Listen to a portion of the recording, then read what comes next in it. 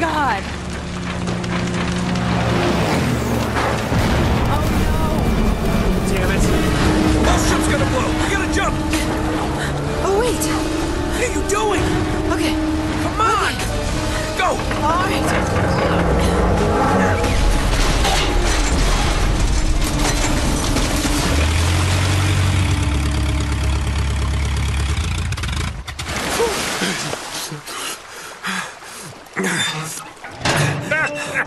I can't leave you alone for a minute, can I?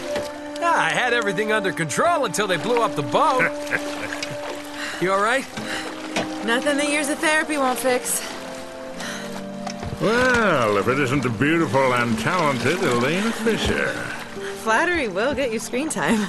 Yeah, I'm more of a behind-the-scenes kind of guy. Victor Sullivan. Huh. For Christ's sakes. What do you say we get out of here before we attract any more attention?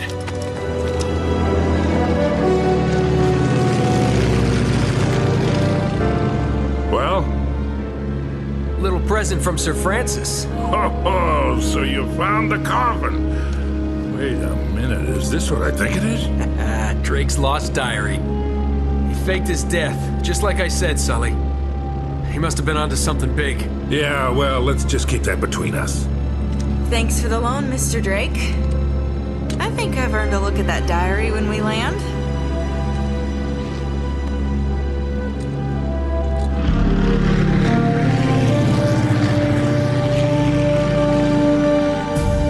So look, when Drake sailed into the Pacific, he took the Spanish fleet completely by surprise. He captured their ships, he took all their maps, their letters, their journals, and he recorded everything in this diary.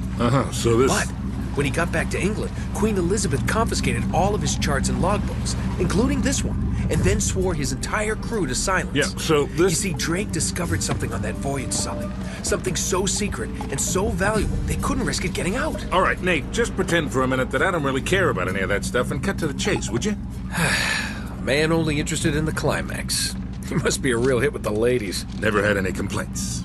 Okay, then. I'll jump to the good part, just for you. Ho, ho, ho. Huh? El goddamn Dorado. He was onto something big, all right. Does it say anything else? Oh, so now you're interested, huh? Yeah. Well, unfortunately, no. Last page was torn out. I'm telling you, Sully. This is it. This is finally it. Yeah. Only... we got one little problem. Yes, that's what I said. It blew up. It sank. No, that's why we have insurance, right? Oh. Oh no, the camera? No, the camera's fine. Don't worry about the camera, no. Still as good as new. Sully, the girl can hold her own.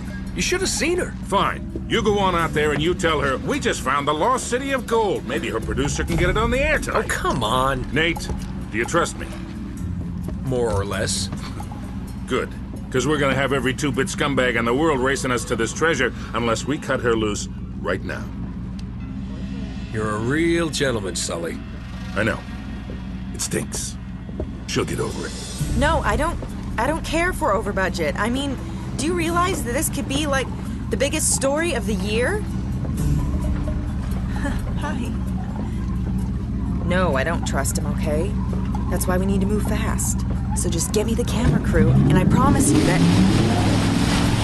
Son of a bitch. Hey! Should have seen that one coming. Ugh.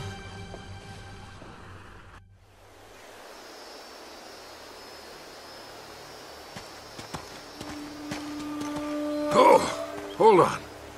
Hold on, kid. I'm not as young as I used to be. Yeah, you weren't too old for that little barmaid in Lima, were you? Ha! Well, that was different. Although I must admit, equally as strenuous. Well, hang in there, old-timer. We're just about there. You know, this reminds me.